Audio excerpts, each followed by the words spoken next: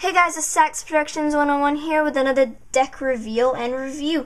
This is the Arrco playing cards, just like so. So let's actually get on into the box here.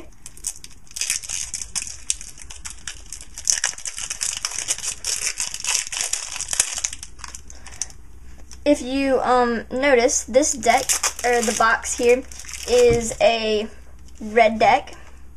And you'll see the back design here.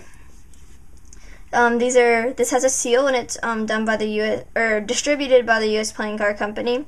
On the bottom it says U.S. Regulation Poker 501, the Arrco U.S. Regulation, and the Ace of Spades is on the front. And I just wanted to ask if you see a similarity between these two decks.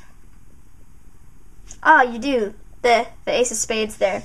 Yes, I noticed that when I got them out. And on the side it says the United States Playing Card Company, Cincinnati, Ohio, made in the USA. So let's open this deck up. Now, from what I hear, this is one of the best decks to just do about anything with because it's very durable and whatnot. So, let's see if you guys get proved right. So, here is the first Joker. And then the second Joker, and actually what these two Jokers, it says plastic coated, they're jesters, and it has hearts, clubs, diamonds, spades, hearts, club, diamond, spade, and this one has stars, and this one doesn't in the corners. If you look at the Ace of Spades here, it's not like on the front of the box here. It's different. It says U.S. Regulation Poker, and then it says the U.S. Playing Card Company, Cincinnati, Ohio. And actually what we're going to do is we are going to look through the deck, and what actually these remind me of Hoyle playing cards, except they're a lot these are a lot nicer of cards, and it reminds me of that because of the very large face cards.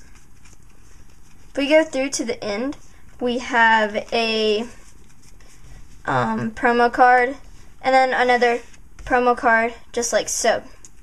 Now you'll notice the backs of these cards are very interesting looking. They have their red pattern with a floral pattern all around. Now from just feeling these decks, this deck feels really good. Maybe not a deck I'll use all the time because it's not the fanciest looking deck, but sometimes it's not always the best.